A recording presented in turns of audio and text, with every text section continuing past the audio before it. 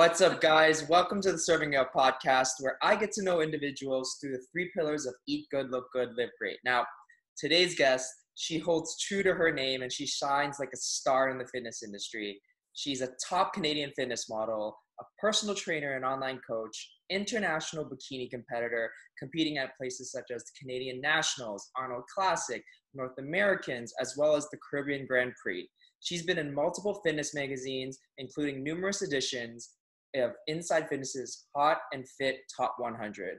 She is owner of Star Lifestyle, as well as a good friend, Tasha Star. Welcome to the Serving Up podcast. What's up? Happy to be here. Thanks for joining us. How are you? I'm good. How are you? I can't complain. We had a little difficulties in the beginning.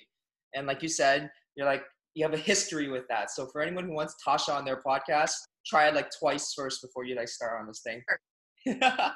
All right. So Tasha, first things first is I always say that there's a saying by Brian Savant. He says, "Tell me what you eat and I'll tell you who you are." So I asked you before we came on here of a food or a drink so that we can have while we're doing the podcast. And for anyone knowing, you're dieting. Said what food? So if what I eat tells you a lot about me, then I'm not eating anything right now.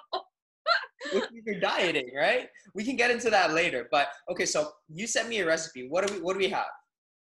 So I made a healthy blended boozy frappuccino. So instead of using whole fat milk and sugar and full fat whip and all that jazz, it's 2 shots of espresso with a cup of unsweetened cashew milk, the desired amount of ice to your icy preference.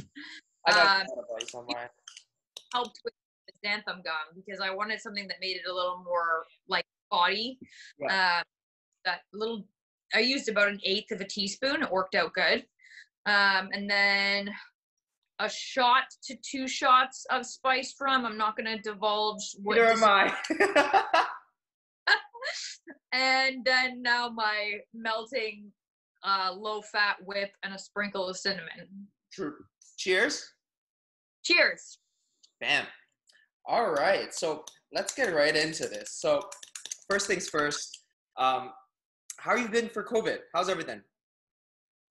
Honestly, I really can't complain. I basically work from home all the time because all my stuff is online coaching. So in terms of that, I was a little anxious at the time just to see how things would unfold in terms of people losing their jobs and not being able to go to gyms. And I was actually very shocked at how much increase in demand there was for online coaching.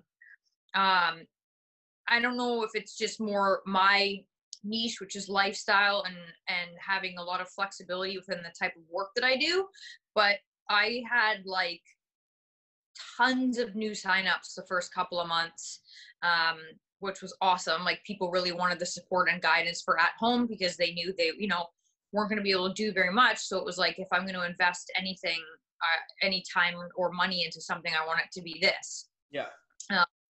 So I couldn't complain there. And then because of our connection with Pure, the guys really helped us out and gave us an awesome home setup. So my training's fairly basic. I can do almost everything with a couple plates and bands. Basic. So basic. We'll get into that. But that's cool. That's good because from when we first met till now, it's watching how you've grown into, owning Star Lifestyle. We'll get into that also, but it's crazy. So you brought up something which is really a great leeway into our first segment, which is Eat Good. Eat Good, which is all about food. And you said something which is your clientele and your sort of how you go about things is all about lifestyle. Me and you, we all talk about balance and being able to live a fit life, but also eat. And we eat and we cook. We both love to eat. And you eat as much as you work out. And this is a good thing. You obviously, yeah. Where did that love for food come from? I'm going to have to say from my mom and my grandma. I grew up around food. My grandma was known within the family to be like the OG cook. So she did everything, like from cooking to baking to whatever. Like she could do it all. And obviously my mom came by it naturally, always being around her, and became interested and fell in love with food. And then it just kind of trickled down to me. And I always loved food, but I don't think I really found a passion for cooking until I was a little bit older, and even more so in the last few years, between trying to find ways to make healthy food still taste good, and then, you know, when I want to indulge, trying to find like these crazy recipes, especially during COVID, like couldn't go out.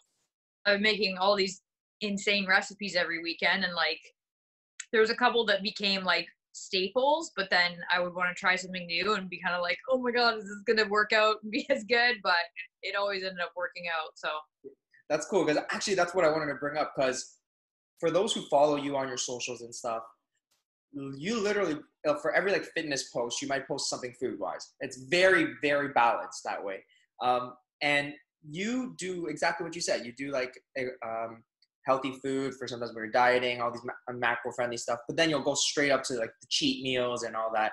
And you do it every Saturday. We tried to plan this, and you're like, maybe we can get it on a weekend, so you get a cheat day or whatever. But so when you come to doing your cheat days, right, when you're just cooking in general, what do you sort of lean towards, one sort of culture, or are you more like, I am really craving this, I want to make this, or you saw this, or is it Cody wants this and then I'm gonna have to make it for him? Sometimes he wins, but generally I would say, like, I tend to crave, for the most part, some type of like epic sandwich style thing, be it fried chicken, burgers, that kind of stuff. I always love having fries. There's something about like that crunch.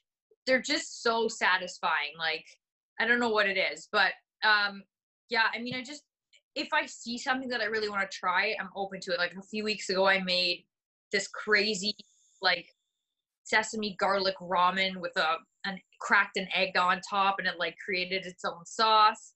And then what was the other? I made tacos. I made short rib tacos and like the fried fish tacos the one time.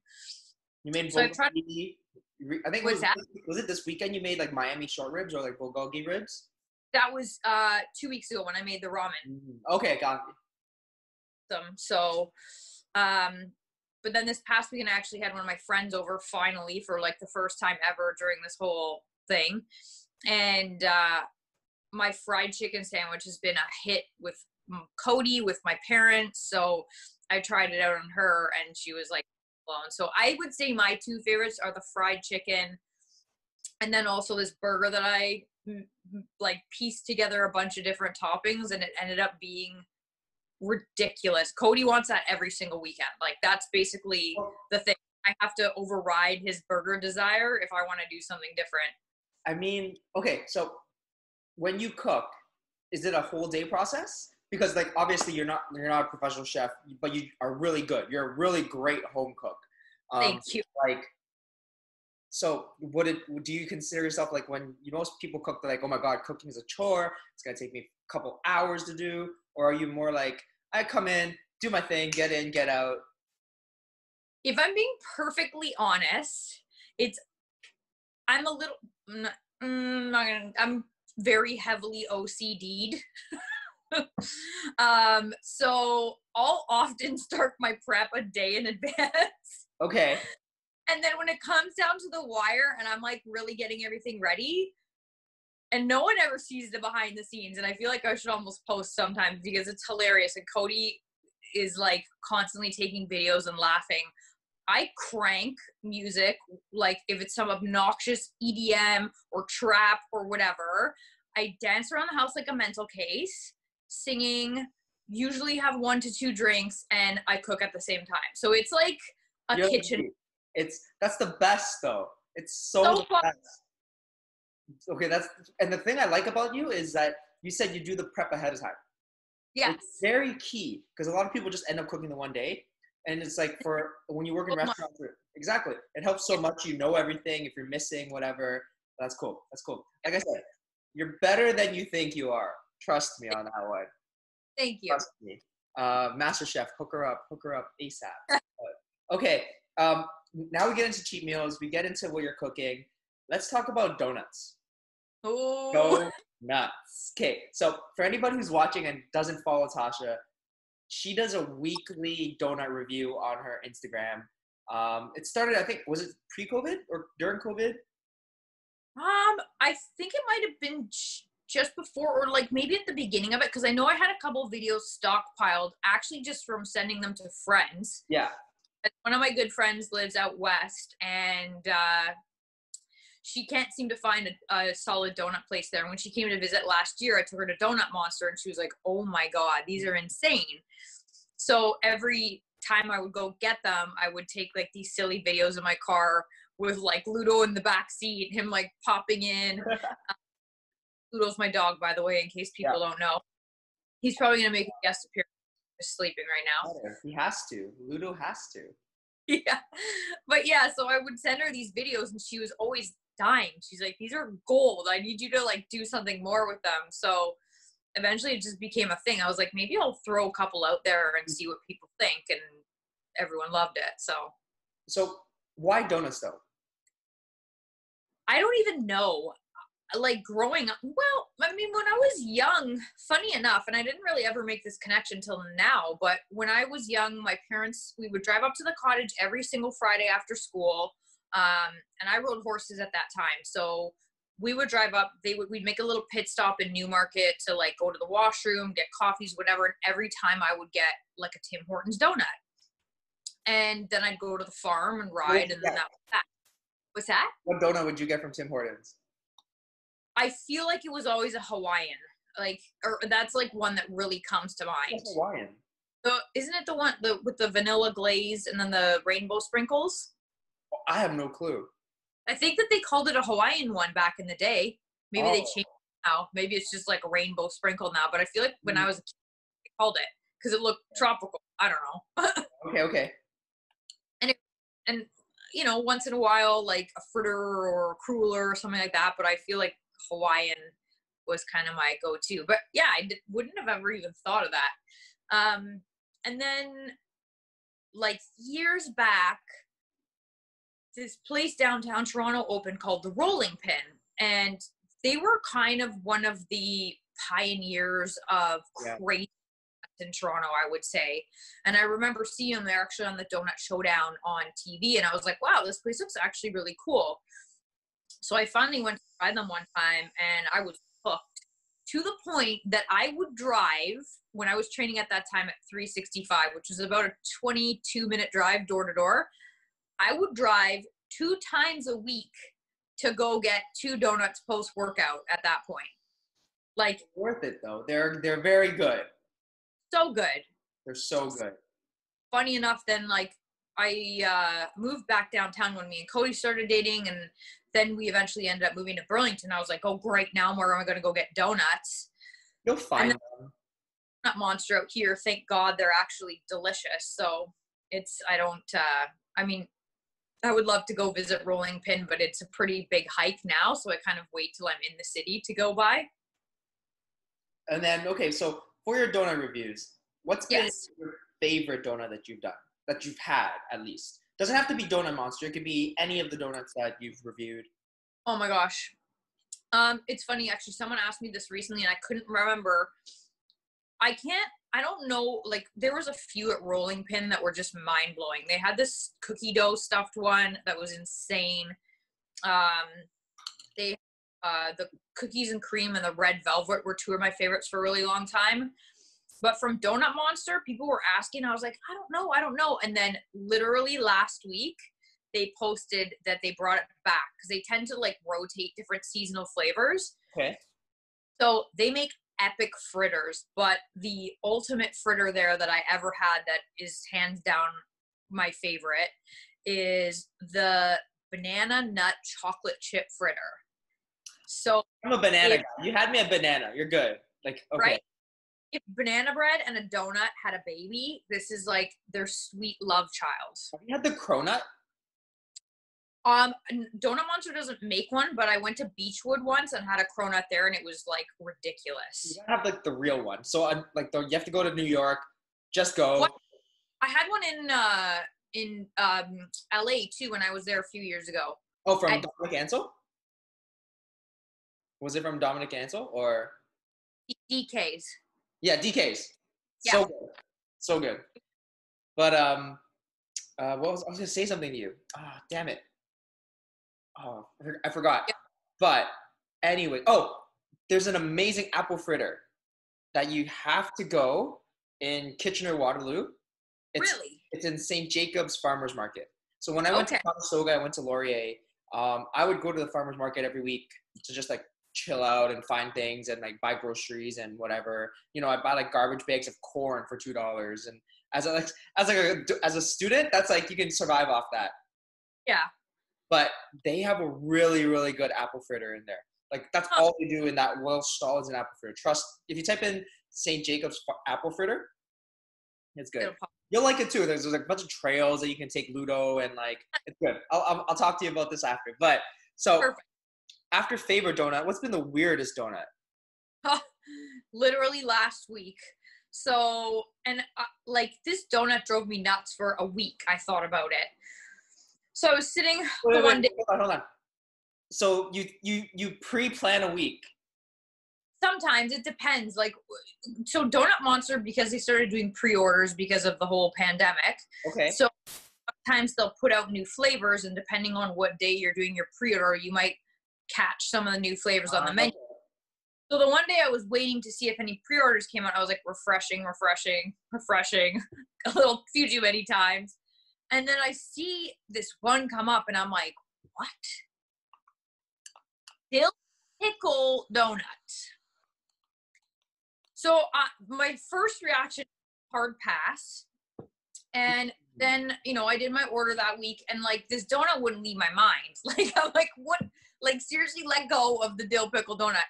But I was like, well, maybe I need to try it. What if I'm missing something? Or like, maybe I just need to know. Like, so anyways, long story short, the following week I had to order it, which was last week. And I did do the review on it. Mm-hmm. And like, I feel obviously it fell flat for me for a couple reasons. One, I felt like there was no flow to it. Like there just wasn't really a connection. You know, a lot of times you have sweet and savory and there's a really good balance and it works out and you're like, okay, this is fantastic. But it was just odd. Like the icing, if I had to guess what was in it, there was obviously some dill. You could see the dill. And it was a sweet icing. So it wasn't like just a savory donut. The icing was there was like a hint of lemon, and I think they probably put a little bit of like pickle brine in it. And it wasn't bad, but it was just like weird. And then the pickle itself on top, like the fried coating was great, but there was literally like a toothpick of pickle. So I don't know. I kind of like it was disgusting, but I wasn't gonna, you know, waste a whole donut on it. So. Yeah. Well, it's funny because like I saw your review and it made me think because I was watching I can't remember I was watching another food video or food show, and this one place they did pretty much a dill pickle pie. So it's like, so their sort of mindset behind it was it's like lemon meringue or a key lime, but just using the pickle for that extra. Yeah. And that was, I was like, oh, that kind of makes sense. I get it. So when I saw your review and I saw you talk about that dill pickle one, I'm like, they missed it. Cause if you think of it from like the lemon meringue or a key lime, that extra pickle, it makes sense. There's that flow that you were missing, I think. Yeah. Yeah. Like, I feel like it could be tweaked and then maybe be something a little better, or maybe even like just ditch this fried pickle on top altogether and figure out a way to make the icing more like balanced. Candied pickle or something like that. True. Okay. So you get creative with your meal prep. I get creative with my meal prep food. What's the most creative meal prep thing that you've made or that you've had to make? Do you remember? I think probably the best thing that I end up coming up with, and that, well, I mean, I know a lot of people have done it, but I didn't know that it was a thing. I just kind of tried it and it worked. And there's sort of two versions of it. So with the oatmeal like protein pudding, most of the time I will make it with actual protein powder, which makes sense. But I decided to try it with egg whites. So I would cook the oatmeal and then slowly pour the egg whites in while I was stirring it, put a couple drops of stevia, and it thickens up into this like amazing like oatmeal pudding. Like it's so good. Every morning I look forward to it, off season prep, whatever. Like that's... And then I remember when I was dieting one time, and I was like, I had it twice a day. I loved it so much. I was having it for breakfast and for my last meal, but obviously that my food started getting lower. So by the time I was getting to my last meal, you know, I was getting down to like a tablespoon of oatmeal. And I was like, hey, where do I go from here? And I started thinking about, you know, eggs in general and how you use them to make custard. And I was like, I wonder if there's any way to turn egg whites into a custard. I know there's not that like smooth, fatty yolk that's going to help it, but maybe I can like figure something out. And ended up finding a way, kind of like, I can't even remember, I haven't made it in so long, but I would heat up cashew milk first, unsweetened, just plain cashew milk. And then kind of temper the egg whites with it, and then slowly pour the egg whites back and cook it over low and like whisk the living daylights out of it. And it pops up into this like big, beautiful, like custardy souffle thing. And it's great warm, it's great cold. Like I would make it, put it in the fridge, and then it'd be like a pudding. Like it was great. And you know, freeze mine. Freeze it? I freeze, because then when I was prepping, I love that meal so much, but I wanted to savor it. So I'd freeze it so it's hard. And then because it's still got like the carbs and like the oatmeal and stuff, it'll start to like break down and almost be like a popsicle. So I'll just take a spoon and start like chunking pieces out of it. And like, but what I would do is I'd take the oats and I'd actually blend it and turn it into an oat flour first or whatever. Yeah. And I got to a point where I would even use a hand blender to like cook it. That's what we do. So we do that with like ice cream bases, like an anglaise, like to make ice cream. So instead of whisking, and then simply to get the aeration, you just move it up and down, and then But it's killer. It's so good. I love it. It's the best, and like such a great diet recipe too, because it still satisfies the sweet tooth without having really anything in it. Yeah, I don't think Cody ever told you, but when Cody was prepping me for a show, I remember I had like 50 grams of rice, and then like 50 grams of rice and like 4 ounces of chicken or something like that. Anyways, and what I did was I remember I took the rice, I cooked it, and then I flattened it onto a pan and just fried it, like with like just dry roasting it. Yeah. And then it became rice cakes, but it's cooked weight. So then that 50 grams that if you think, it's actually not 50 grams, it became like 10. So that got like 5 of them. And then I took the chicken and I made like a salad with like stuff and then like this nice chip. But that's one thing I remember. That's okay, question is, what's a dish that you want to learn, Tasha? That you're like, it's not diet food, but it's just like, I want to learn how to make this dish. Well, actually, one of the things that I had said I was going to do during the pandemic, I never did, and I bought all the stuff for it, was I wanted to actually learn how to make donuts. Ooh. So I feel like you should have. I know, but you know what the thing is that I really love having my donut on Saturday right when I wake up with my coffee first thing, and I felt like if I had to wake up and be prepping donuts for 2 hours, it would take that instant satisfaction, that first morning relaxed bite wouldn't be the same, because I'd already be like all amped up from being up and doing this and doing that. And I even tried to figure out ways to like kind of prep in advance, and everything was just kind of like, I still have to wake up and fry a bunch of donuts, get the oil. Fry them eventually, yeah. Now, I'm not saying that I still won't try. I just have, like, I almost feel like I want it to be an occasion, so I have a reason to do it, so I can like make them for people or whatever. But just to, the occasion will be like when COVID's all done, we'll just make donuts one day. That'd be amazing. We'll just make a bunch of donuts. And I have flavor ideas too. I'd written them all down. Like I don't. That's not even surprising to me. I already knew. You have like a menu ready. Yeah. All right, is there a food that you hate? Like something that just like I cannot put in my mouth.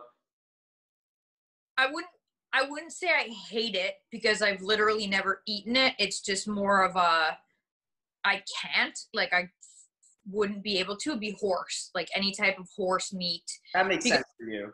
100%. I feel like it's weird because I don't have any issues eating other cow, pig, chicken, whatever. And You're not missing out whatsoever. Huh? You're not missing out whatsoever.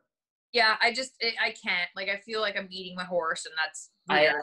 I remember I tried it once because I was working at like a French restaurant, and they had horse carpaccio. It tastes like any other, like, Same. They're kind of so thin, and like no one's gonna have a horse steak ever because it's too lean, and none of that. All right, Tosh, we're gonna get into a thing called in the weeds. So I'm not sure if you know what in the weeds are for restaurant terms. It's when we're in the shits, where the chits are coming in, orders are slammed. It's the prime time. It's when you go into the back of the kitchen, all the chefs are like, fire, orders, what? So what we're gonna do is we're gonna do a rapid fire question. And you simply just answer whatever one comes to mind right away. Cool? Yeah. All right, so let's do this. Cream-filled or jelly-filled? Cream-filled. Ooey gooey egg, molten chocolate, or crispy skin? Oh, shit, man. Crispy skin. Protein bar or a protein cookie? Protein bar. Would you rather be a pastry chef or a savory chef? Savory chef. Sushi or burger? Burger. Bobby Flay, Robert Irvine, or Guy Fieri? Oh, Guy. I'm a diners, drive-ins, and dives junkie. All right. Giada De Laurentiis, Rachel Ray, or Paula Deen? Giada. Okay, cool. All right, we're going to go right into now look good. Let's talk about health, fitness, aesthetics, what most people know you for. Yes. So you went from bartending to fitness. There's an in-between. What's the in-between? Bartending to psychotherapist to fitness. Okay, spill the beans. I'm ready for our session. I don't recall. Well, yeah, I started going to school for psychotherapy when I was still bartending. Okay. And there were so many crossovers. So bartending, school for psychotherapy. Then as I was in school for psychotherapy, while still bartending, I started getting into fitness. So there was a period of time where everything was sort of blurred. I finished school. I was working at 2 different practices, had clients, the whole jam. And then progressively started getting more into fitness. And then ended up down the line being a coach, which is having the psychotherapy background as a coach is like a massive. For sure. I didn't even realize when I first started, but as I've gotten more and more into it, and especially now that I have my own business, it's become like a huge asset. You don't promote it as much as like you could, to be honest. I've been told that a few times. It's just tough because I think that there's a lot more awareness and a lot more openness about mental health and getting help. But I still feel like a lot of people are maybe a little bit intimidated by it. So I don't necessarily like to just throw it out there and be like, this is what I'm leading with. But I like to, emphasize that the mental, emotional focus and support is a huge aspect of my coaching, and then kind of like lead into it from there. It's so important. It's actually really cool because I actually really don't think I remember this, but that helps so much because dieting sucks. Dieting, one of the biggest parts of dieting we all know is just mental. It's always mental, and that's a really, really cool like combination. So yeah, it's interesting. First show, Mississaugas. Yes. Right? How did you do?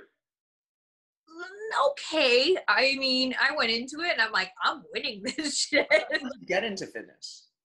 How did I get into it? Like when did you like, I'm going to compete? So, like, I was always competitive. I grew up riding horses. I did like professional equestrian show jumping. And then, like I said, I got into bartending and all that stuff. And I don't know, in my early mid-20s, I decided I needed to start working on my physical fitness again because I'd kind of been slacking on that. And I wasn't really living the healthiest lifestyle, like bartending 3-4 nights a week, staying up till 4 a.m, drinking way too much, eating way too much shit. Like, sleep schedule was awful. Yeah. I gotta do something to try to counterbalance this. And I started working out at the gym, and this guy kind of took me under his wing and started showing me the ropes of more body style training. He wasn't a trainer or anything, just like a mutual friend. And he was like, okay, I'll help you out. And I hated cardio. So I was like, okay, this is cool. I'll try the weightlifting and see how it goes. And like totally fell in love with it. And then one of the trainers at the gym actually approached me, and he was like, well, why don't you try doing a show? And this was kind of like just when bikini was starting to come out a little more. So I think it was 2013, I want to say. Okay. I think 13 was my first show. And so I'm like, I don't know, man. Like, I got a diet. Like, my lifestyle's crappy. I don't know if I can do that bartending. How am I supposed to stay on a diet when I'm bartending all night? And then I remember this moment, and I saw a picture of a girl who had done a show, and I was kind of like, okay, she looks good, but I don't really feel like I'm that far off from it. Like, maybe if I make a little more effort, I can get there. What's the harm in trying? Yeah. So I started prepping for my first show. I knew a girl that was in the industry that had competed in WBFF as well. I'm not sure if you ever heard of her or remember her. Her name was Kelly Boone. Sadly, she passed away years back, which was awful. But I hired her, and she helped me for my first show. And yeah, like, I loved the process. It was hard, but it was, you know, I was always up for a challenge. Because I'm so OCD, I really thrived on everything because I was so meticulous. Even for Kelly, she would tell me to do something, and then I'd start researching everything and be like, what about this? And what about this? And what about this? And she was great. Like, she was actually really open-minded. And like, I know a lot of coaches these days, and I'm guilty of it too. If you have a client and they're like, well, what about this? What about this? You're like, can you just let me do my job? Yeah. But I think she was learning a bit at the time too. So it was nice. We kind of did feed off each other, and I learned a ton through the prep and was so interested in understanding and researching on my own that it was like just all around a great experience. And I ended up placing 8th, and the feedback I got was that my tan was too light and my posing could be better, just a little bit more conditioned, but like, okay. But like, the one judge was like, the reason that you're out of the top 5 was because of your tan. So that hurt a little bit. But I decided to drive on, and I did my second show November that year in London, and I actually prepped myself for that show and won my class. So then it was like, you know, I felt a little burn after the first show, but after 24 hours, I knew I wanted to do it again. And then to come back and actually win my class the second time, then it was game on from there. Yeah, you haven't looked back. No. Okay, let's talk about, you are legit probably one of the strongest girls that I know. Like you train harder than most dudes. It's not because we're friends. I'm not trying to pump your tires here, but like, yeah. I've seen you like hip thrust 5 plates. I've seen you like I challenge any guy to like do a leg day with like Tosh, and like, it's hard. So like, I was actually, that'd be a funny YouTube video for the HD muscle stuff, is to be like challenging one of the big meatheads to get through a leg day. Challenge. Honestly, no. I think it'd be funny to challenge Dorian just because he's a head boss. But yeah, I don't know. That's true, but Dorian won't be as funny. Fair. Cody, days with me, and he's too slow, man. I can't wait that long between sets. He's huffing and puffing over there, and I'm like, let's go. Fine, true. I mean, I need more athleticism. I think it would be kind of fun to do Noah. Noah would be kind of hilarious. Obviously, Quentin would Quentin would cry. Quentin, if you're watching this. Oh my God. Okay, so because you train so heavy, yes. right? You train heavy, you train hard. Does that do girls ever like come to you and be like, "But I'm afraid I'm gonna get muscular," or or like they might deter from wanting to work with you? Yeah. I don't know necessarily it's been a deterrent for people wanting to work with me, but I've definitely had people express concern over how much muscle they're going to build, or even in terms of working with clients and them kind of being like, oh, I don't know how much I should be lifting, or me inquiring on how hard they're pushing themselves. And a lot of times I actually review videos of their training to get a sense for where they're at, both in terms of ensuring their form's on point, but also seeing the intensity of their lifts. And, they'll blow through a set and like look like they're totally fine at the end of it. And I'm like, what? Can we like quickly just debunk that myth first of all? Like, yeah. For anyone who's watching, for any girl, guy, doesn't matter. Just because you lift weights doesn't mean you're gonna get super masculine or super muscular. You gotta eat and all that kind of stuff. And like Tasha, you're a great example of it. Like you're feminine, but you're still strong. You're still strong, and you, like I said, you work out harder than anybody else I know. Question is, were you always strong, or did you, build up to it even more? Obviously, you built up to it, but like when you first got to the gym, like you said, were you like, you're like, oh, I can do like the 15s and the 20s and like. Yeah, I mean, I went into it with a decent amount of strength, but I think I'm going to have to credit my riding background on that, because like your whole body is so engaged when you're on a horse. Got it. And a lot of things that, are important for heavy lifts, like my back, you just got to think about riding. You're constantly pulling like this. Your legs are constantly squeezing on the sides of the horse. Your core, crazy legs.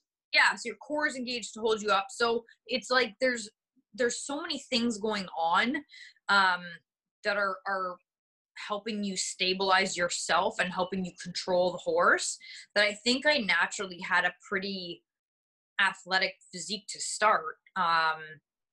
So yeah, I mean, I definitely wasn't weak when I started working out by any means. I had a lot of imbalances, because riding is also notorious for creating imbalances, because it is a very weird position, activity, whatever you want to call it. But like I would never say like I came to the gym weak. Like I would go train with some of my girlfriends too initially, and they would be like dying lifting tiny weights, and I'm like, what's wrong with you guys? Like, come on, let's pick it up a bit. What was the video? You did a leg video with somebody on the HT Muscle one, which with Alicia. And Alicia, we love you. We love you, Alicia. But like, she was dying through your workout. The hip thrust killed me, because she was like, how many reps for how much weight? And I'm like, I know. Oh, so I guess I'm going to ask you this, because a lot of people who might watch this is going to become females who might want to work with you. It's, what is something that like a female comes to you as a client or a potential client and you see as the biggest mistake that someone would make? Honestly, balance is the word that comes to mind right away, because so many times I hear like, oh, I'm doing this diet, I'm doing this training, and I just can't seem to lose weight. The problem I find is that when things aren't working together, then there's going to be a disconnect and the body's not going to respond. So your diet has to work with your training, and then your mind has to work with everything else too, because if your head's not in it properly, your body's not going to respond properly. And if your body feels like shit, then your head's going to feel like shit. So it's like everything's so connected and has to just be all working together and in balance for you to be getting the proper results. So I really like, when I'm working with someone, I'm treating the whole person literally from top to bottom. So it's not just about, here's your diet, eat this every day, whatever. It's extremely detailed and intensive, even in terms of my check-ins. Like I check in with my clients every 3 to 5 days, whereas, you know, most of the time it's 1 week, every other week, once a month. How many clients do you have right now? If you don't about 40. and So international? Yeah, all over. Most of them obviously are within Canada and the US, but I have some, I've had clients from Australia, New Zealand, Europe. That's amazing. Yeah. So let's talk about something now, which is we compete. Everybody who competes, aside from, you know, wanting to win, look good and everything, there's this like 4-letter word that everybody wants to become, you know, like IFBB Pro. You have been so close. So close, and I'm gonna get into this little touchy section here, Tosh. Yeah. What's the thing here? Are you like not wanting it anymore? Did you like? Is it not as important anymore comparatively to before, and do you still want it? So for anyone who's watching, like the IFBB Pro card, this is like your thing. This is like your professional card that says you are the professional, you can compete for money, you can go around the world, all that kind of stuff. And Tasha has always been literally like this. I don't know if you can see it, but it's like this close. Yeah, Tasha, I'll let you take it. Like that movie where she's a bridesmaid but never a bride. That's me with Pro Card. Story of my life. Yes, I still want it. It's funny because before the pandemic, I feel like everything revolves around before the pandemic. If you had asked me, you know, obviously this would have been another year of me competing and trying to get my pro card. And I was pretty excited and confident because this is also my first year as a master's. So once you turn 35, you're eligible to compete in that specific age group, which to me became an advantage, instead of being tossed in with, you know, these genetic freak 20-year-olds hoping for the best every time, which I was holding my own. You were totally holding your own. It's still a different ball game, right? Like you have girls coming in there that are just freaks, like, and God bless them, like, good for you. I mean, I wish I started when I was that age, but you know, I can't go there. I'm not. So I have to look forward to what I can do. And it felt like it was going to be a good year to get back to it. But, you know, shit happens. Now we're going through all this. And I decided to take a step back for the year, just because, I don't even know if Ontario is going to have shows, to be honest. There are some lined up, but you know, things are getting canceled left, right, and center. Who knows what's going to happen with the fall when people start going indoors. I'm the type of person that puts my heart and soul in a prep, and I would feel pretty devastated if I was, you know, 2 or 4 weeks out and the plug got pulled on my prep. Not to mention, I've been doing 3 or 4 shows a year every year for the past like 6 or 7 years. So my body can handle having a year to just chill. Agreed. I started to appreciate other stuff like that I wouldn't normally do. Cooking more, going for more hikes, enjoying the outdoors, getting back in touch with other things that I love. So there's been a lot of good that's come of it. And yeah, but my dreams of being a pro have definitely not gone away. They're just kind of chilling out. And yeah, we'll see what the future holds on there.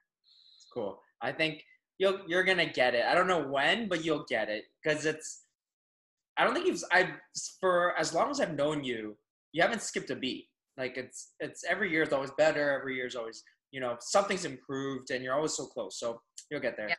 You'll get there. With that being said, we were talking about this earlier. You said you're dieting. What are you dieting? Are you dieting for something? Like no. Shoot or?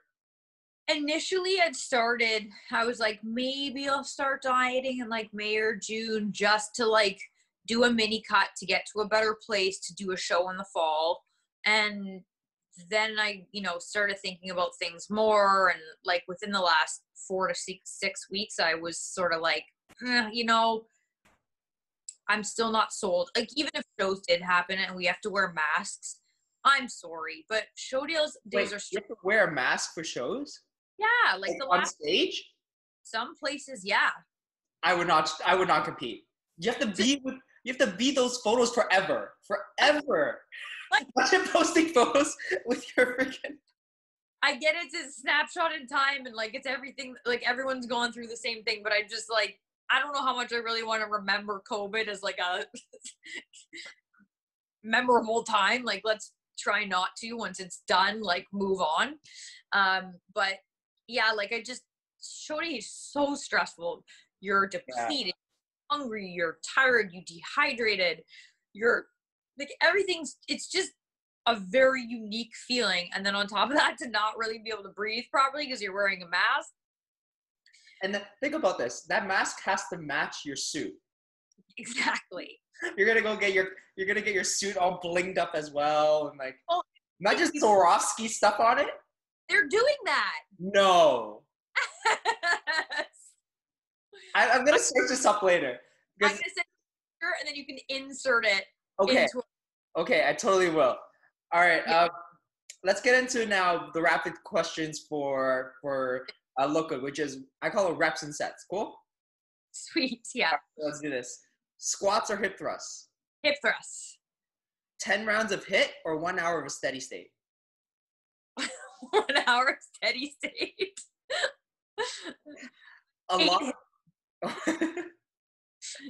A lot of clean food with no cheats, or lower calories but you get a weekly cheat? I will eat air if I can have a cheat once a week. Really? Yes. Okay, here we go. Alyssa Pacini, Angelica Texera, or Janet Lyo? Elisa. And it's funny, I have to hop in this rapid fire because I saw her pictures like 3 or 4 years ago, and I said to Cody, this girl is gonna be at the top of bikini one day. And now what? So you're a psychiatrist and a fortune teller and an online coach. Amazing. All right, now let's talk live great. Let's talk about you. Let's talk about your lifestyle, and like, it's everything about you is balance in life, and you're such a family oriented person. That's one of the things that when we first met, I don't know if you remember when we first met. When did we first? 65. It was at like a posing seminar. It was my first posing seminar. That it was the one with Teresa did it, right? Yes. Yeah. It was my first thing. I never competed. I went there, and then I saw you. I think you were doing hack squats. You were doing like hack squats or something. And then I remember I'm like, oh, I'm like, hey, you're Tasha. And I was like, hi. And you're like, hey. I'm like, hey. I was like, I'm sort of new to this thing. I didn't know anybody. Like, none of my friends compete. None of my friends were in fitness at that time. I was like the single person. So anytime I went to one of these, like our fitness seminars and stuff, I'd just be the guy twiddling my thumb. And then you were like the only person that I sort of knew from like social or anything. So I was like, I'm just, let's go say hi. Yeah. But it was cool. That was crazy. So Star Lifestyle, right? That's your online coaching. That's your bread and butter. That's you. You started that full time yourself maybe a year ago, or literally almost like to the day a year ago. Really? Yeah. That's incredible. I'm curious. Pardon? I said I'll have to look back because now I'm curious. And what ended up making that transition? That switch from, originally you were with some other teams and being a head coach, and then now you're like, I want to do my own.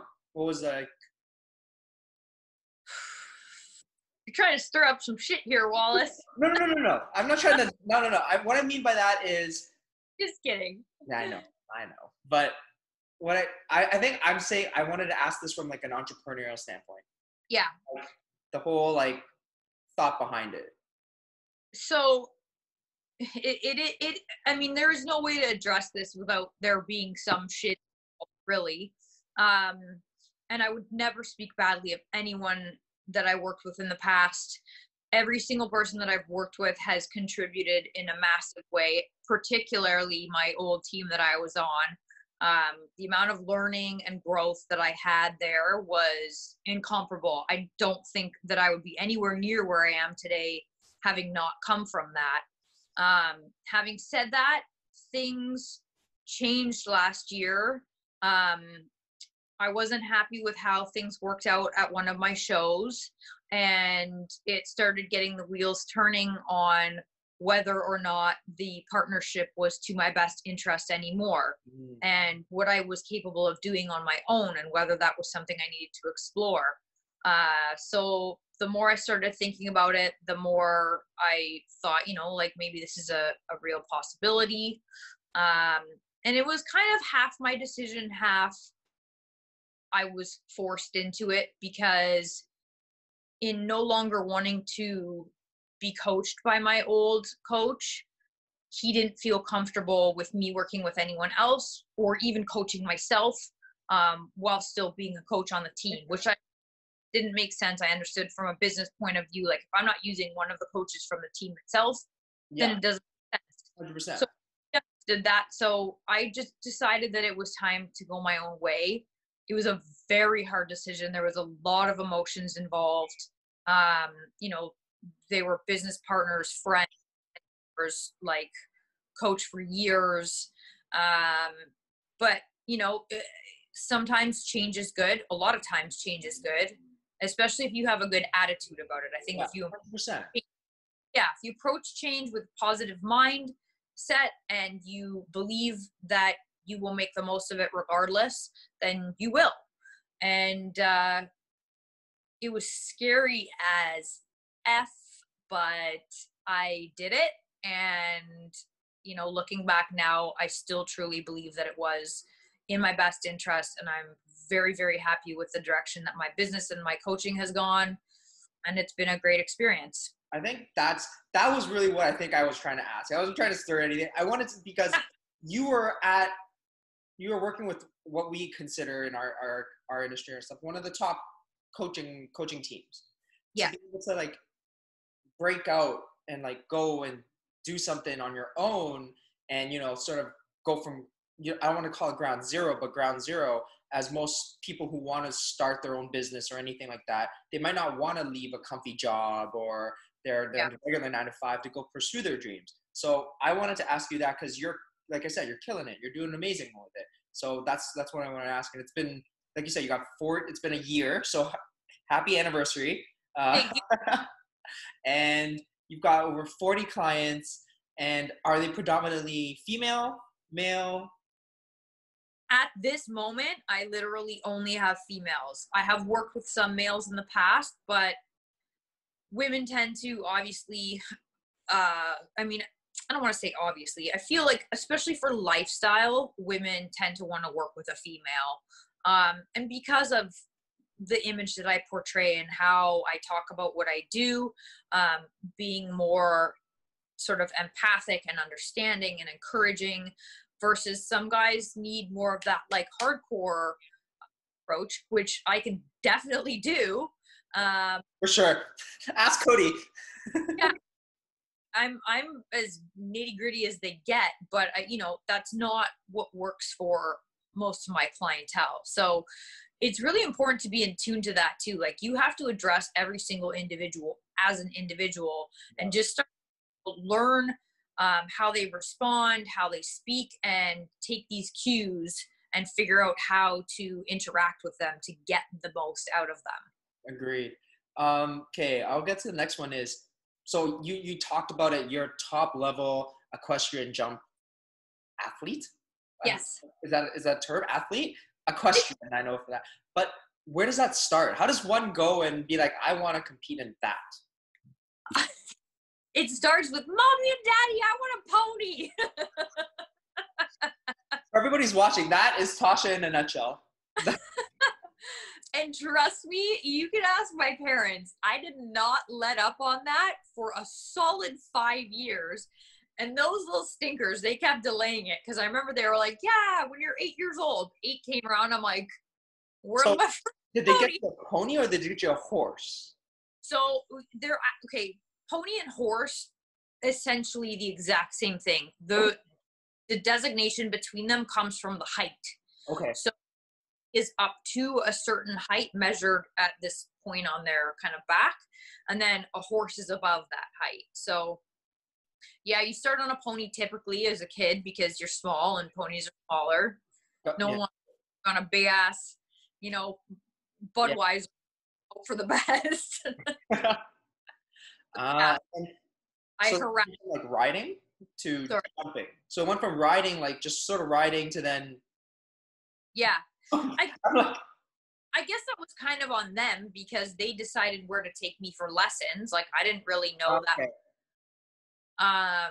And went to a farm when I was a kid and fell in love with jumping, and then would just progressively, change different coaches as I got more advanced, and eventually ended up doing like high level show jumping. What's harder, bikini competing or equestrian? That's really tough because they're so dramatically different. I mean, in equestrian, it's difficult because you're in a partnership, and if your horse decides one day he wants to be an asshole, then you're pretty much screwed. Like the horse that I actually still own him, he's on a lease at a farm up in Nobleton, but it's like people, right? Like if you are really good at something, you're usually a little nuts too. And he was literally that. He was an exceptional horse, but like total jackass sometimes, like just a nightmare. Would things and spin out of nowhere, and you go flying off him. I was like, have you injured yourself doing equestrian? I don't know how. I haven't. Never broke anything. Never I had some pretty bad falls, but nothing to any point where I was, hospitalized or in a cast or in a sling or whatever. Like that's crazy.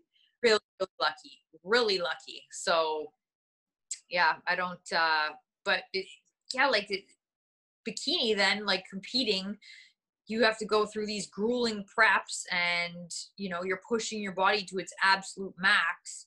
So I think if I had to pick, I would say bikini competitor would be harder. Got it. But it either or is a super challenge, and both of them have their risks and rewards. True.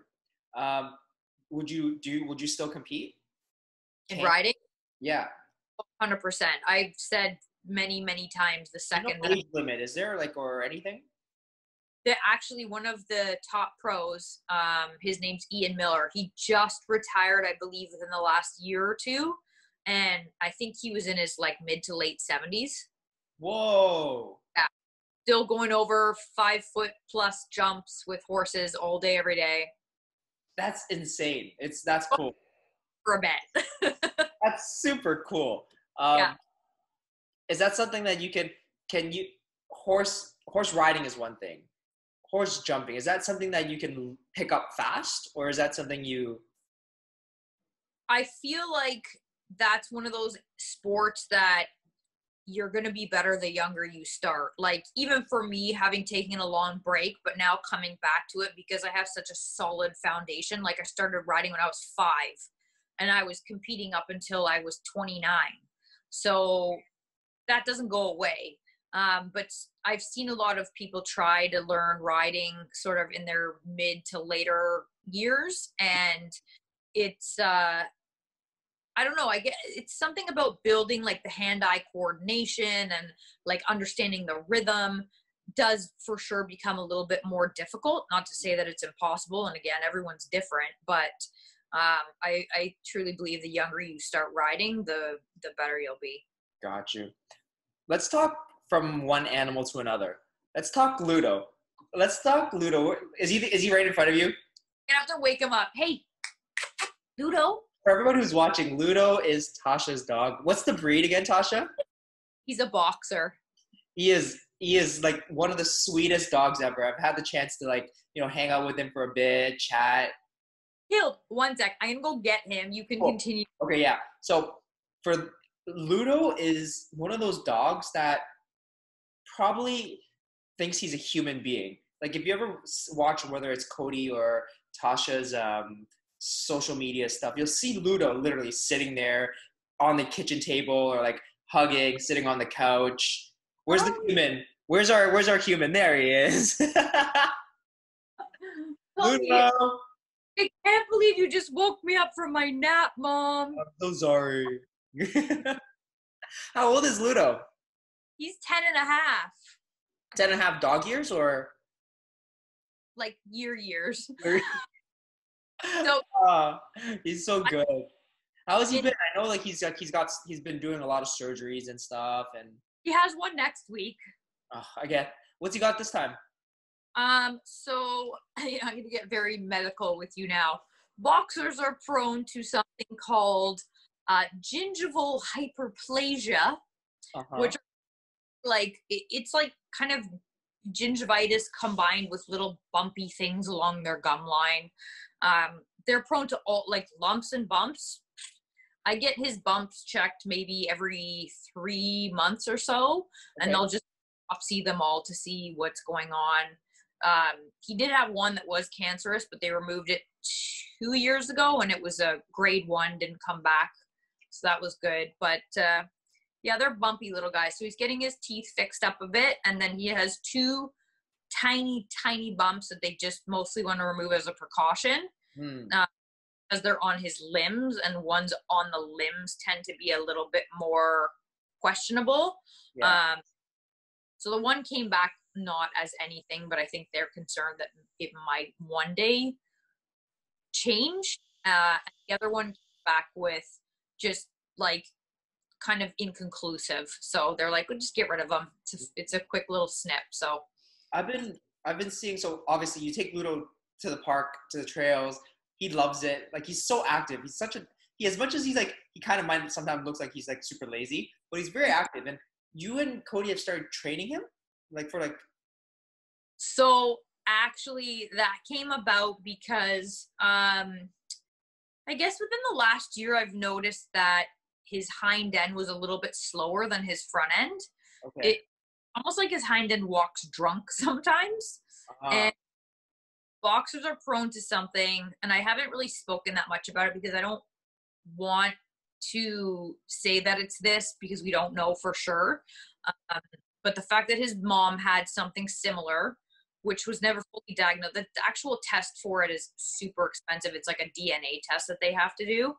But it's called degenerative myelopathy, and essentially it's a spinal cord disease, and they end up degenerating to the point that they lose use of their back end and become paralyzed, and most of them need like wheels, like a little cart for their, and eventually it does go progressively up the spine, and then they lose all function and you have to make a tough decision.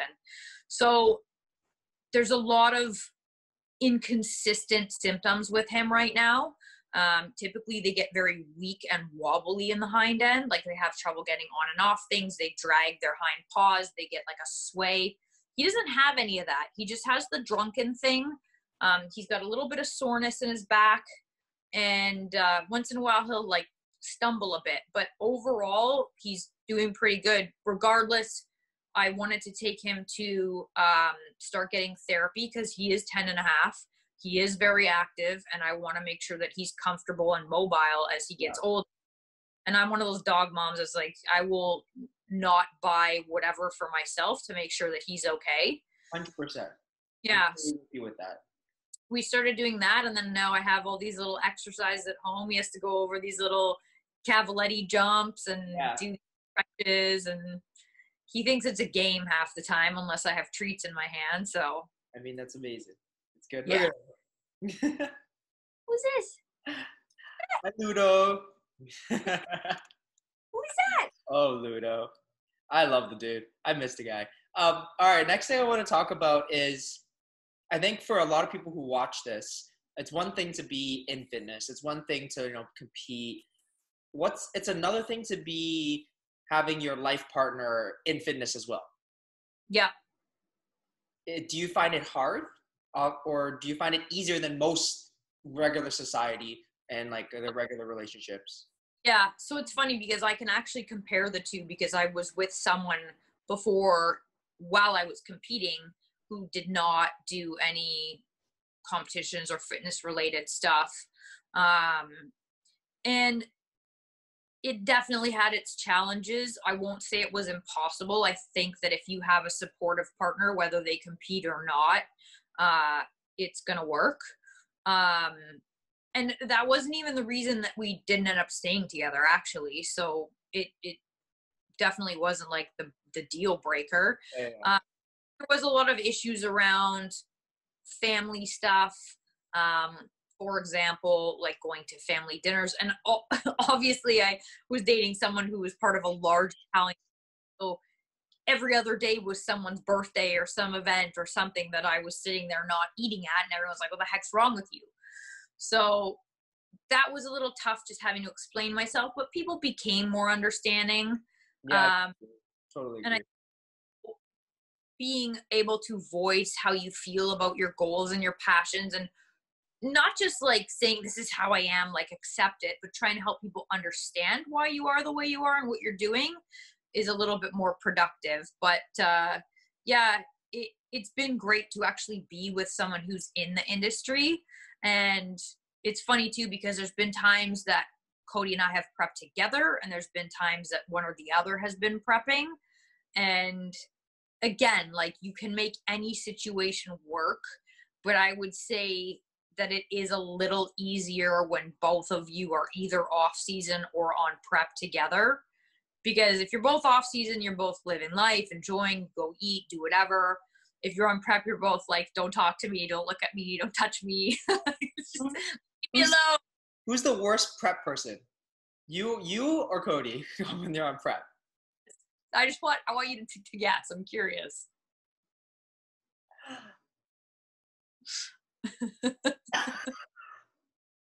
I think it's you. Oh, come on. I think it's only you, because I think Cody, he'll just leave me alone, and he'll just go to he'll maybe just go into his car, and then that's it. Like, even Ludo's rolling his eyes. He's like, come on, Wallace. Come on. Fine. He's definitely the more irritable one out of the two of us. When I'm dieting, I just get really quiet and more to myself. I'm very much tunnel vision, and I'm just kind of okay, my thing. And I still do, I'm kind of the one who does all the household stuff too, because he's always working at the gym. So I don't know. I'm more of a just put your head down and do what you got to do kind of person. Mm-hmm. Where he tends to be maybe a little bit more on the emotional side when he's dieting, a little more trigger happy, irritable. We could get we already know. I figured it out. Throw him too hard under the bus, but either way, it's completely manageable. We don't kill each other on prep or anything like that. It's just something. If you're going to do this, you have to accept that the person you're with is not going to be themselves when they're dieting. I think you guys are good because at least you guys both understand. Yeah. When someone's maybe, irritable, you're like, okay, I get it. It's your third low day in the week, or oh, you're super happy. You must have had a cheat meal or something. It makes it much more easier. So that's really cool to see. All right, let's get into something of the next part, which is YOLO. So this is going to be our rapid fire for this segment. Okay, go. This one's a little shorter one, but okay. Would you rather do a tropical beach life or the cottage life? Tropical beach. The Grand Canyon, Amazon rainforest, or the Himalayas? I think Amazon rainforest. Oh, okay. Yeah. Minus. Pardon? I said minus the spiders. Oh, fine. Dog trainer or equestrian trainer? Oh, come on. I love having a dog. I feel like I'm not sure if training them would be as rewarding as being on a horse. So I'm going to go with horses. Okay. And then last one is, would you rather have more dogs or would you rather have kids? Come on. No, like I'm allowed to ask this because I know you. no. For anyone who's watching, they don't have to know my kids. So I just had to throw it out just to see. I know. Test the waters. All right. So Tasha, we're gonna go into something now. I'm gonna share my screen and we're gonna go into social hour. So you, as a bartender, you know about social hour. You know, Yes. it's we all get happy. We have a little nice break. We're gonna do that, but we're gonna go into your socials. Okay. So I'm gonna share my screen and we're gonna go into your socials and we're gonna get some of like the behind stories and scenes and like stuff about it. Cool? Okay, deal. Yep. Right. Let's see. This is it.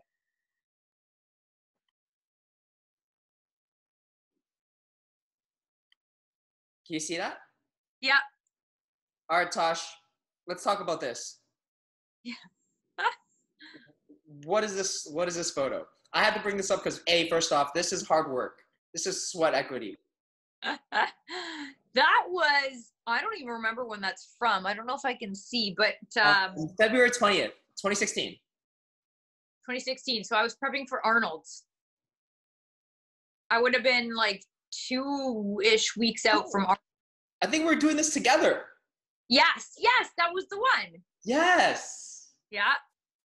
This is insane. Like the amount of like what it takes to get there from whether it's a male or a female is incredible. That was really cool. That was actually really cool to sort of prep with you for the Arnold's. Like I remember you'd be like, "Yo, are you dying? I'm dying." How? Because it's I'm not a big dude, so like, and you're a much more calorie higher female. So like our diet was sometimes very similar. Sorry, calorie higher female. Have you heard what my last few preps have been like? That's how much I was on. Dude, I've been like 0 carbs, 0 fat, and 2 hours of cardio every prep for the last 4 shows. Me. Yeah. It's insane. But regardless, I just wanted to bring this up, see if you remembered it. And it's crazy to look back on it because honestly, that's not even my leanest. And that is freaky. It is incredible. All right, let's go into the next one. Which is... I'm like, what? Oh. Let's see it. All right, so I'm actually going to play it. So funny. Okay, so I just got to the second half of Muscle Beach, and this tire is huge. But these guys are challenging me to flip it, so you know I'm going to try. I need some encouragement. I need a cheering squad in the background. Just me in? Okay.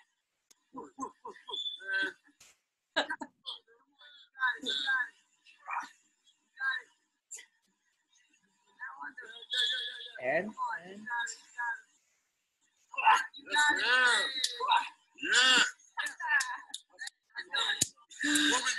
Yeah. Okay, so I just got to the second half. all right. So that was hilarious. There was literally like, I'm not sure if this is the politically correct way to even refer to them. I feel weird saying it, but there was 2 homeless guys essentially that were on the beach there, sort of living on the edge, and they were the ones that were egging me on and like my little pump up crew. They were so sweet. It was awesome. Oh, that's great. And like, I think this is a cool example because it was like, you don't back down from a challenge. Like, no. This is very you. This is so you to be like, yo, you challenge me, I will try it. Well, I'd been flipping the small one, and there was like this giant one there, and they're like, come on, try the big one. And I was like, all right. What were you doing in Muscle Beach and stuff? Me and my friend went down there 2 summers ago just for like a 5-day trip to Miami, and it's actually when I went to shoot with Orangutan down there as well, who's true. Amazing. Yeah. All right, next one. Yeah.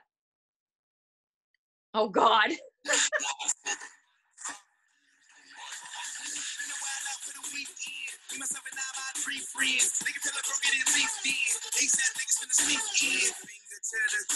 Me and my niggas drill it. You know we finna kill it. Ain't sad. You don't really want that black boy. You don't really want to feel them shots, boy. You a beat boy. I'm a black boy. I'm a deep boy. I'm a hot boy. 6 shots got me feeling like cotton, boy. Party all night, shit don't stop, boy. Drunk as fuck and I'm ready to fight. Holla for the night, fuck me for the night.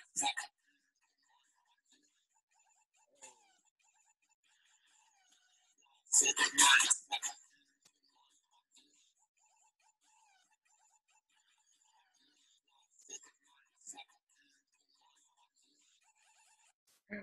All right. So preface for everyone who's watching this, Tasha is taken. Cody will kill any of you guys trying to go into.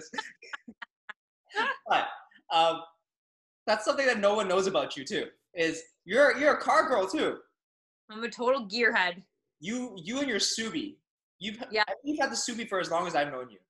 Well, I've had multiple Subis, but a Subi for as long as you've known me, yes. So what did you write here? You're like, when the adrenaline is no longer, or something no longer fits your macros, so you have to find another alternative. Oh, when donuts no longer fit your macros. So is that, did you know how to do that yourself, or? Yeah. I like how you just, yeah, just. So, yeah, no, I don't remember when it was. Like, it was years back. My poor parents, when they used to let me drive their Jeep Cherokee, and I decided that I wanted to be a stunt driver, so I would go to parking lots in the middle of winter and just do stupid shit. I think I blew the tranny in it twice. Oh, jeez. I don't know what's wrong with the car, guys. You gotta get it fixed. But yeah, I've always loved cars, and all different kinds. I like exotics. I like tuners. Like, finally last year I ended up getting the STI. I had a W for 2 different WRX years, and then I upgraded last year. So, but like everything, muscle, like if it's fast, got power, I'm good. What's the dream car? Honestly, I don't even feel like I have one, because I feel like I have one for every category. So I don't know if I can nail that down. I'll give you I'll narrow this down more. Like, if you can get any car you want right now. Oh man. I honestly don't know. Fine. I can answer that because there's just too many. Like, it would depend on what. Okay. It was. I don't know. Your car to go to your trails, to your, to your get groceries, your everyday car. I think that if, like, right now, if I had the money to do it and do it like well, no shit, no junk job, like everything, and it would have to be the fastest one like in the whole world, I would tune my STI to the max. So it was like painfully fast, because it's still a very practical car. It's got a wheel. It's very practical. 4-seater, it's got good trunk space, but like as is, it rips. And I know that you like that car is so easy to tune, and you could do some crazy. Sorry, have you ever driven the Benz GLA?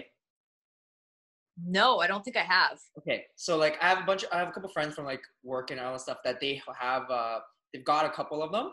Yeah. They're called like the rich person's WRX. Oh, nice.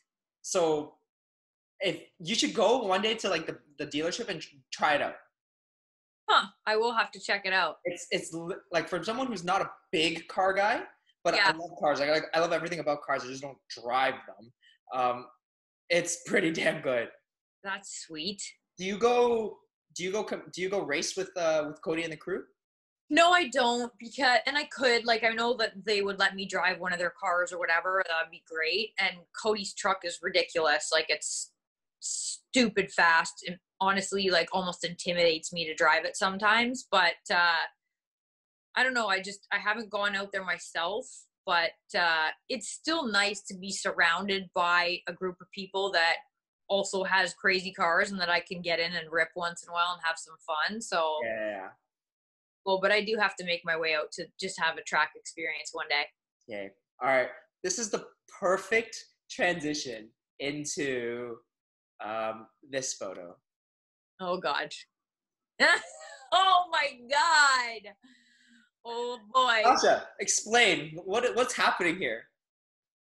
Well, looks like I'm leaning on some type of an exhaust muffler situation, and also getting in or out of a car. So That was back in my import days when I was like a cheesy import fest model. And I was one of those girls walking around the car shows in booty shorts, handing out flyers, sitting on the hood of people's cars for photos. And Do you remember how old you were when you did this? what's that? Do you remember how old you were around this time? I feel like I was maybe between 19 and 21. Has Cody seen this? Cody has seen this one. I think so. Mm. I don't know. But it's you know what you kind of look like? You kind of look like Britney Spears a little bit. Oh my God. Do you know who I used to get all the time? Ashley Simpson, Jessica Simpson's sister. Oh, yes. Yeah. Yes, you're right. Oh, yeah. I mean, you're getting compared to Jessica Simpson and Britney Spears. Hey, like, fine. No complaint. First Just world not, problems. maybe not recent Britney Spears, but Okay, I'm just gonna do one last one. I think this one sums up a lot about you, about like lifestyle and like your whole brand and everything about you, which is this one. okay, yeah.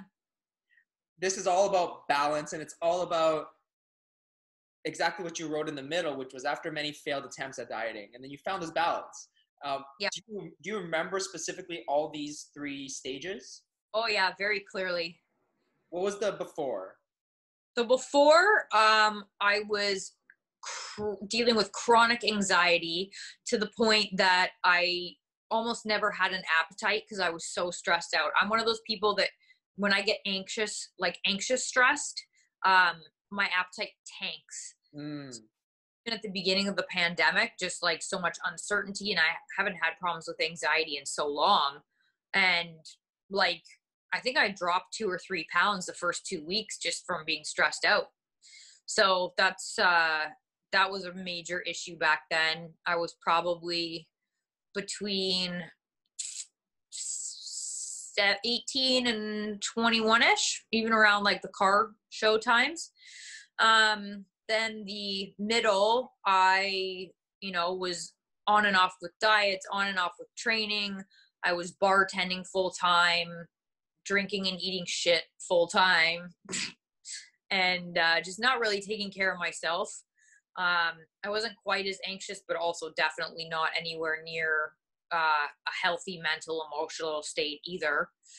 Then the right was actually a photo shoot I did after my first Arnold's in 2014. So I had already done, I think that would have been my 4th competition. Okay. 4th or 5th show. And so yeah, I had been used to dieting and competing for a little bit and was a lot more healthy mentally, physically, still kind of just easing into competing and growing, but definitely in a way better place. That's amazing. That's amazing. You. That's cool. All right, I'm gonna close this and let's see if I can get back to that. All right. So, all right, Tasha, that's pretty much it. I know you gotta eat soon, so we went through everything. We went through everything, but I tell people all the time that I bring on the guests, they're always on some sort of stage. For you, you've been on the competing stage. Now this is the Serving It Up podcast stage. And feel free, take it, do what you want to do, and let the people know anything that's like, going on, where they can find you if they want to like work with you, or if they want to maybe talk to you about maybe psychology stuff, or talk about getting into horses or dogs or Ludo, anything like that. The stage is yours, Tasha. Awesome. Yeah, I mean, I communicate with everyone on Instagram. So long as it's a respectful message, I will always answer. So feel free to shoot me a DM anytime about anything, from what I'm wearing to where I'm hiking to what to feed your dog to obviously my business. That is at Tasha_star_fitness. And if you don't do Instagram, you can email me as well, TashaStarFitness, all one word, @gmail.com. And again, I love, communicating with everyone, hearing about people. I am a normal person like everyone else. So I like to be real with everyone and stay as down close to the earth as humanly possible. So yeah, don't be afraid. I might come off as intimidating sometimes, but I love hearing from everyone and speaking to new people and learning about new things. So shoot me a message. I'm always happy to chat. That's amazing. Well, Tosh, thanks for being on the podcast. Thanks for Ludo for, having the little cameo. And yeah, this was episode 5 of Serving a Podcast. Thank you guys for watching. Until the next one.